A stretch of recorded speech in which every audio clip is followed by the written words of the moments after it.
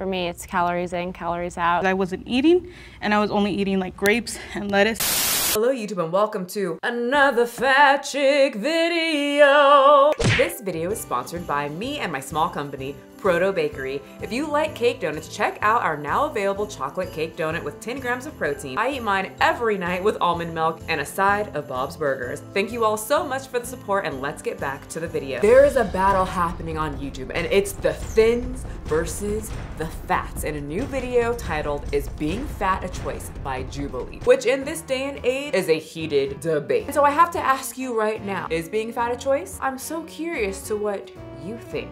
So I was very interested to see the different contrasts of opinions when it comes to this topic, because you know it gets heated, and you know when it comes to obesity, well, you know, the excuses be flow by the bountiful. Before we get into this though, I saw Cynical Guys doing like a bingo card whenever he does these things. I want to play bingo too, because whenever we talk about is being fat a choice, all these excuses come out, and there is always some reoccurring type of excuse. So I'm going to bet my smallest, most feeble dog loves it. Stop. Mommy's trying to talk. We won't fight back, but you guys will have to fight about how you guys work out visitation rights, because there's quite a bit of you watching. So without further ado, let's look at the video. Is being fat a choice? Being fat or skinny is a choice. Agreeers? So if you're not familiar with Jubilee like middle ground, they get influencers who have opposites of opinions, and if you agree, you walk forward and you talk it out. In this instance of the prom, 2 of the thins walk forward, and 1 of the fats actually walk forward as well. Spoiler, this man is my favorite character. Of course, not every factor is purely choice. I don't think that every factor is, but I do think a majority of it is. And in most cases, for most people, being skinny or being fat is about willpower. So yes, as a trainer and just observing so many people blame just so many things: the thyroid, medication, genetics, and then I end up training them and they don't stick to the program. And what do they blame? Their genetics. They don't blame themselves for not sticking to a program. They just say, well, I'm not losing weight because of X thing here. Stick to a program, and I mean really stick to a program, okay? For a year, okay? And if you come out with no results, boom, you are one of science's special cases. But most people kind of stick to something for a few weeks. Notice they only lose 1 pound when they expected 58, and then they give up and blame, yes, their thyroid. It's about the environment you grow up in, sure. Agree. If you grow up with parents with no willpower or give you whatever you want, don't monitor sugar, don't talk about health or anything, or you're very much low income and they only give you sugar, they only give you those really cheap type snacks, which aren't too cheap nowadays, you're probably not going to be the epitome of health. Woman, you crazy. My cooking does not make anyone fat. We are the picture of health. As an adult, until you make the choice as an adult to become healthier. But who you choose to associate with, what sort of things you choose to listen to, who you choose to kind of have as your friends around you and support you, all of those things are choices that you can make that will lead you closer towards being one or the other. And now you see why I'm deathly in love with this man. But yeah, I have a man. I'm just kidding. I don't know where I'm going with that. But I am in love with just people like him. And I gravitate towards people like him because they aren't quitters. They take responsibility. People who say their opinion in a respectful way and take accountability rather than just give me a bunch of excuses and then expect me to feel sorry for them for their own choices. They should probably take a drink every time I say choices. I've said this before, the moment I stopped hanging out with people who had excuses in any type of situation, the moment I started flourishing, and I mean with anything, not just weight loss, just people who are motivated to be successful. I know what I do with my body. I know what I put into it, day in and day out. I choose not to eat some days. Ooh, I forgot about this guy. So this is the thin. He has an eating problem like the opposite of me. I really like him too, and he's very level-headed as well. I choose, you know, how I want to look. And I don't fault anyone for how they want to look or how they want to be, but I think it's a choice at the end of the day. I agree with him. I am just wondering, I guess, if he's talking about people with eating disorders, which he had. To that I say, woo! I can feel those comments just tanking it, saying that people with ANORXIA is not a choice, it's a mental issue. People with EDs don't choose it. Okay, that's fine. I can't speak for like type people. I can only speak for my type of eating, binge eating disorder. In my opinion, at the end of the day, yes, I had a problem mentally, but at the end of the day, I chose to eat a whole cheesecake. At the end of the day, if I was going through something and I needed to eat a ton of food to make me feel happy for a moment, it was still a choice. And the moment I realized that, it really helped me make choices to deal with those feelings and not go buy everything off the dollar menu and eat it all while I watched Disney. Yeah, I had a lot of mental shit going on, but eventually I knew I had to choose something else to deal with that rather than choosing food. So like I said, I don't deal with the not eating thing, but I'm wondering, do you guys think it's still kind of a mental problem where you choose to not give in to not eating? I'm very, you know, always wish-washy on how I want to be presented and if I want to gain weight or not. But the only person that's gonna gain the weight at the end of the day is me and me myself. I'm curious to hear your opinion of him saying that like it's a choice. I've seen so many comments saying, you know, these people struggle, like they need help, like it's not a choice, it's something that just controls you. And I'm not in this community of people. I did have a friend very much like him who struggled with that, who said she has to force herself to eat even though she doesn't even like to eat. I don't understand that. I don't understand how you can't like to eat. That's so out of what I am. But she was still saying it's still a choice. Like she knows that she can't give in to her thoughts of wanting to starve herself. So people who struggle with this, I'm very curious to know, like this is not my world. I don't understand it at all. So let me know in the comments. Do you think that the opposite of obesity or the opposite of like BED is still a choice?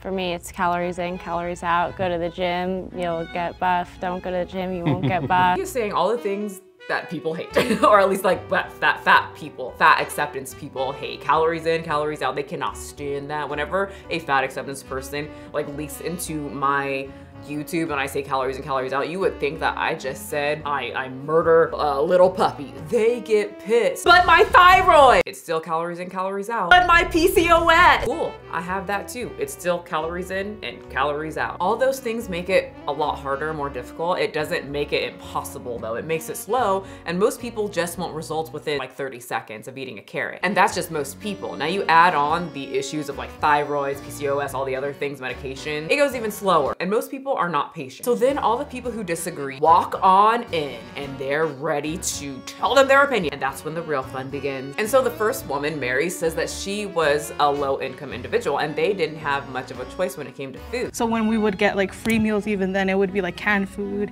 and it would be like very much food that's not as edible. And there's excuse number one. We only got canned food. Now I understand that being low income is hard. She was eating this very young, so she really didn't have a choice. She got what her parents gave her. But there's so many people that are low income and still make choices to make sure they don't get obese. Canned food is not the problem. It's portion size, which is the problem. I don't know how many bodybuilders live off of canned food. So interesting enough, I've had tuna every single day for at least a decade. I start my day with 2 cans of sardines. I was one that was living off of canned food, and I still tend to eat similarly to how I used to when I didn't have much money. And I would live off of canned green beans, canned tuna, canned chicken. I would get a whole chicken because back then it was very cheap. I think it was like $4 for a whole chicken. Remove the skin, you're good to go. And then a big bag of rice from Walmart. And it would cost me about $35 to maybe $40 a week. Like I said, canned food's not the problem. I still eat tuna so occasionally, and this whole thing is 110 calories. You add some rice, add some veggies, and then there you go. The problem is that it doesn't taste as good. So her mom probably made the choice to get the stuff that her kids would like so they would shut up and not complain about the food. They didn't have a lot of money already. Who the hell wants to stress over kids complaining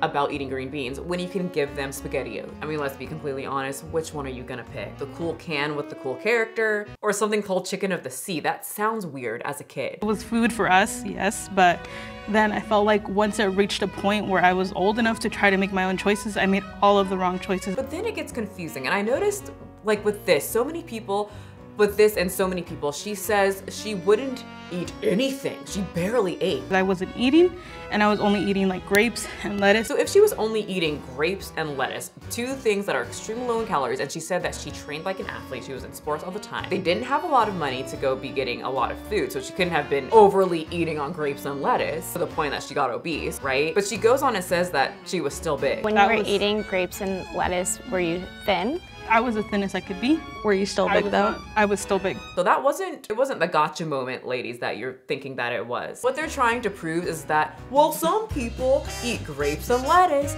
work out all the time, like athletes, and they're still big. I was still big. See, she is walking proof. But that was the skinniest I've ever been. If someone is eating only grapes and only lettuce, works out like an athlete, like she said she did for a year, for 6 months, they are going to wither away. I think I would probably die. She probably did eat lettuce and grapes at some point, but she didn't stick to it long enough to really wither away. You know, what they're trying to prove is like some people are they're just meant to be bigger, even if they're starving. That's scientifically impossible. You're telling me that you will stay big, like you won't die on eating lettuce and grapes and like a very low amount of calories. Like, you are defying science. You will not wither away. Like, we need to study you. So then one of the thins asked, do you think you could lose weight now? Do you think that right now you would not be capable of becoming a thin woman? And excuse number 2 is, well, I didn't get blood tested when I was young, so I just can't lose weight as an adult. At least that's what I got from it. You tell me what you get. I possibly would be capable of becoming a thin woman, but since I was young, I was supposed to get blood tested probably when I was very, very young, and I never did. And they had mentioned that it could have been because of my weight and how that connects with my thyroid.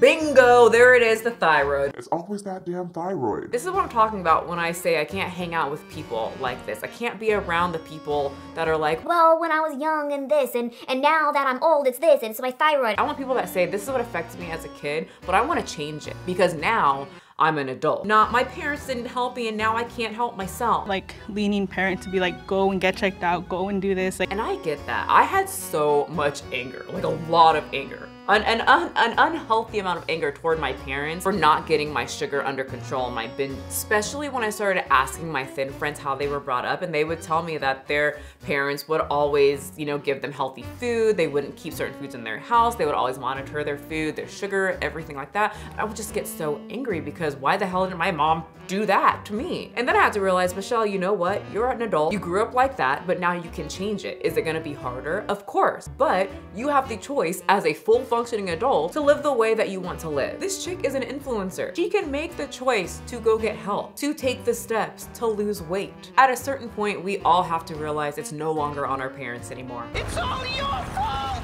All your fault! I mean, I also struggle with, you know, thyroid and my own blood issues. I'm not quite sure, but I do see an endocrinologist and I go see a doctor. And that's the difference, people. There's the types that say, oh, I have a thyroid issue. I'll do absolutely nothing to figure this out and just say I'm fat because of the thyroid. Then there's the people who say, okay, how do I work with this to get to my goal? It's a choice to do the requisite steps. It's a choice to go grocery shopping instead of going to fast food when it's easy. I don't think they're liking this, but I do have to say they are keeping their composure very well versus what I see people go crazy online. But just seeing how these people talk, I highly doubt that they are making the same food choices as the thin woman that seems like she really pays attention to what she eats. Most likely, they probably aren't even realizing how much they eat. They probably eat out a lot. They probably don't track their calories. They probably don't even read food labels. Most of America doesn't. I went out the other day and I don't like eating out. I prefer eating at home because I have a sensitive stomach now. It was my boyfriend's dad's birthday, so I went along to join in with the festivities. The day before I go, I look up the menu online to check the calories. Preparation is key rather than being bombarded and making a quick choice. Everything was over 1,000 calories, or at least close to 1,000 calories. I ended up getting a sausage on a plate because that was 300 calories. And this is what my home meals look like, which keep me completely full. I just don't believe that the women, the bigger women on this panel, go through even that much trouble to check what they're putting in their bodies. I think they would just order. So then we get to our next excuse, and it's, well, I'm disabled. As a disabled woman,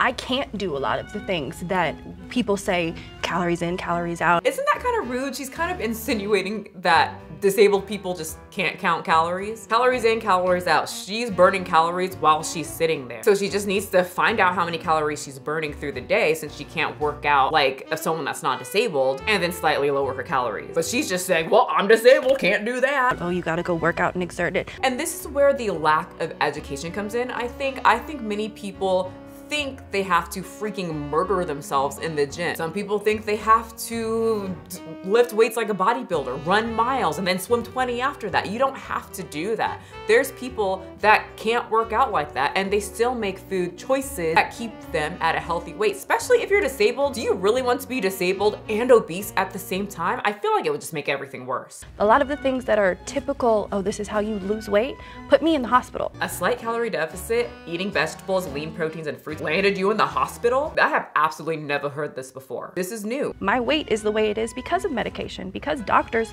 put me in this position. Excuse number 2, it's the doctor's fault now. I don't know the background. I don't know the medication that she's on.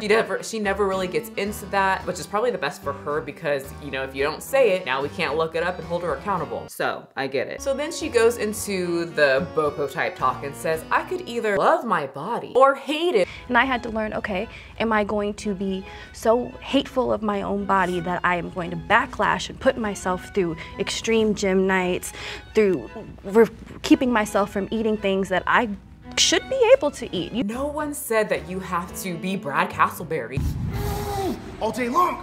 Like a little walk is just fine. She walked from the point A to point B right there. We saw her. Walking is great. I do it all the time. It's such an underrated exercise. And I think she's one of those people that think, oh, I have to be in the gym like a freaking TikTok fitness model. Absolutely not. And I have to say that she seems very outdated because I don't see a lot of people promoting working out for 2 hours, 3 hours. I see a lot, and it's surprising, a lot of bodybuilders saying if you're in the gym for over an hour, you're not getting a very quality workout or you're overtraining. And I definitely don't see people saying and promoting to starve themselves like I did before. Those are gone. There is so many resources showing people of different sizes, different problems, different disorders, how they adjust to their life and stay healthy. But I swear to God, these people are always just kind of like, nope, it's only me, I'm the main character, and then I can't do it, therefore it is not possible. You should be able to have a balance. You should be able to go into the junk food aisle like other skinny people do and still not have to worry about gaining 20 pounds. But I mean, if certain foods affect you health-wise with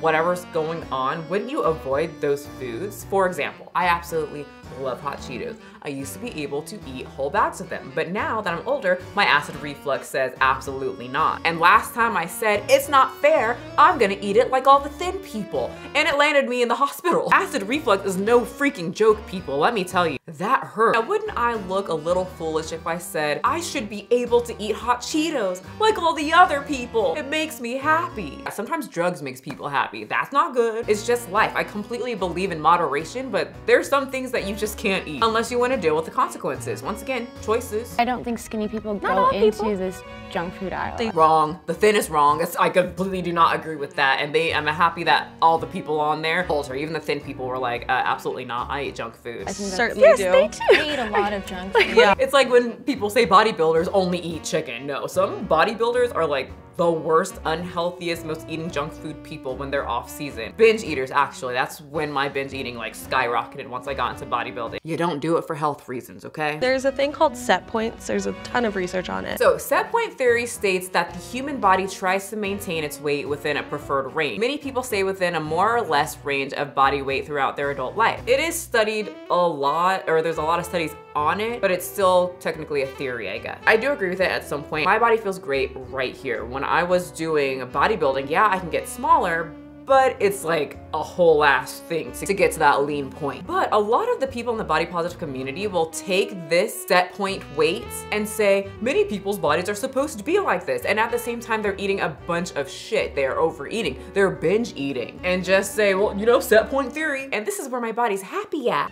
That your body likes to be at specific weights. It likes to be in a specific way. No, you have no willpower. You're low educated when it comes to food intake. You're not checking food labels. And a lot of you guys are addicted to food and get a dose of dopamine whenever you eat it. That's why you think you're happy. Your knees, organs, and other joints, and honestly, your whole body is not too happy. Damn near killing yourself to be at a specific weight. Your body's unhappy. I agree with this. I don't believe in like killing yourself in the gym, eating so little to stay a certain weight, and you know, that's not natural, but the pure audacity to say people that are forcing themselves to be thin or like super fit is not healthy, but not talking about the other side of people who are literally killing themselves through overeating is just wild. But I expect it. It's important to note that a choice can be harder for people to make due to conditions in their life, but at the end of the day, it's still a choice. Look at their faces. I know it. Some of you will have paragraphs down there. Oh, Michelle, but, and I mean, my cousin sister's boyfriend's side chick is like... What? In most of these situations, it's still a choice. We all have something. I know you guys think that you are special, and you are,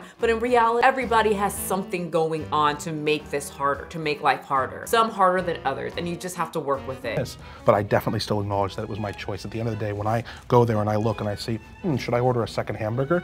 I'm the one choosing whether or not I order that second hamburger. I'm the one making that choice. And that's what they ended with. And no one had nothing else to say, I guess. And if you take all of the women's excuses they had as to why they were fat, they were still all choices. Fat chick number 1 said her parents never taught her healthy food choices and they didn't take her to the doctor. Okay, well now you're an adult. Now you can educate yourself and you can take your own butt cheeks to the doctor. Fat chick number 2 said she's disabled and can't count calories. Apparently she was never taught math in school, but she has a cell phone and it has a calculator. You can look up on Google on how to use it. Also, there's apps. Her other excuse was, well, she can't work out like everyone else. But there are plenty of people who are not like everybody else who can't exercise. We saw her walk to the chair. That is great. That's her exercise. There was a huge split when it came to the thins and that one obese man where the fat people had the victim mentality and the thin people really took accountability. They knew their problems. If they had problems, they worked with it. And even the super thin guy who says that he has a lot of problems, like he knew his problem is that there's some days that he didn't eat, but he knows exactly what he's doing and he's making that choice. I really enjoyed it, and I think you guys will enjoy when we cover the next segment when they talk about Lizzo. I'm sorry, there's a very big difference between the people who are telling people go out and get fat versus a Lizzo who's saying accept me the way I am. Thank you guys so much for watching. Don't forget to order your donuts. I linked everything below. And remember, you do not have to be a size 2. Big biceps are great to have, but they are not needed to be healthy. You do not need to be in the gym for hours, and disabled people can count calories. But health is extremely important, and excuses are not gonna get you there. I will see you guys next time. Thank you so much for watching. You have a fabulous day. Pick it up, pick it up, pick it up, pick it up.